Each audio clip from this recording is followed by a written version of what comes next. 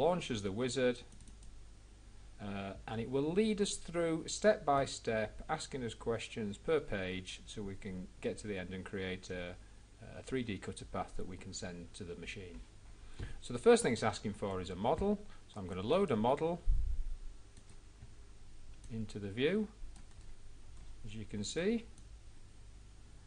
I should explain at this stage, we could tick this option here if it was a very simple 2D part or 2.5D, so if it had straight-sided pockets and a straight-sided outer profile. We'd go through a much simplified version of this wizard.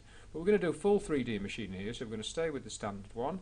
I'm going to go next. Here it says define the cut plane. It wants to know what orientation we want the model in for machining. We want it in this orientation. We can also define how much of the model to machine by using the slider here or entering values here. Okay, so that's the model. We've got information up here about the model size, which is useful when we're selecting the material size. So we've got the material size selected here and the material type. We're on a router here, so we've got the softer materials available to us. I'm going to go next, and now it's going to load the model in, and it's actually defaulted to fit to material. It's scaled it up to fit the material. I want to do it at the scale I designed at, so I'm going to put it back to 100%. Okay, and I'm going to go next. Here I define the cutters I'm going to use to machine it. Normally we use a large straight cutter for doing the roughing and a smaller radius cutter for doing the finishing. Okay, I'm going to go through with the defaults here, which is maybe what a student would do the first time they use the wizard.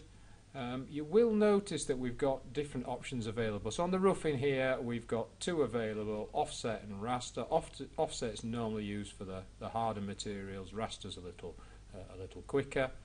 And when we come into finishing, we've got a number of finishing strategies available. These are all using terminology that we would find on industrial CAM packages. Now again, I'm new to the application, let's say, so I don't know which to pick. So the easiest thing is to stay with the defaults, go through and click compute, and we will start to calculate the cutter path. So these large step downs are the roughing passes, the lines that are closer together are the finishing passes. It doesn't tell us too much about what the final machine component is going to look like, so if we click the simulate button we can get a full 3D simulation of the manufacture process, so the roughing and now the finishing. And every mark that we see on here, every machining cusp, we will see on the actual final component. So by going back and experimenting with different machining strategies, we can see if we can improve the surface finish. So here I'm not very happy with these marks down the side, so I can go back and try one of the other machining strategies. So I might be interested to find out what spiral machining achieves. So I go next, compute. We've now got a spiral cutter path coming out from the center, and again we can click on the simulation and see what the net effect of my decisions were. Now you can see it'll do it. But we've got different types of machining marks left here which are undesirable. So spiral machining is great for circular objects, not so good for an object like this. I'm going to go back, and I know for this particular object, or type of object, doing a raster at 45 degrees is quite favourable. So we've now got raster machining, straight line machining, but at 45 degrees to the X and Y axis. And again we can click simulate.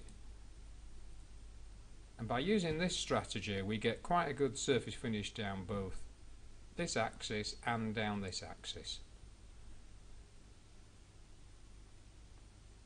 So now I'm quite pleased with the surface finish. What I'm not so pleased with are these areas here over the wheel arches.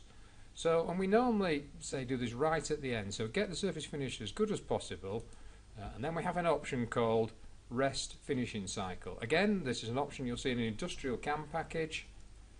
What it means is it tries to remove the rest of the material that hasn't already been machined. There's quite a big computation overhead for this, which is why we do it right at the end. So what it's going to do now is scan across the model. It's saying here identifying candidate regions for remachining, so it's going to scan across it in the x-axis and then the y-axis. It's going to try and find areas that haven't been machined. It's now saying now generating toolpath completed. If I just turn off the other machining, you can see we now have some extra machining in these isolated areas, and if we finally run the simulation again, we will see right at the end, and I will try and slow it down so you can see it.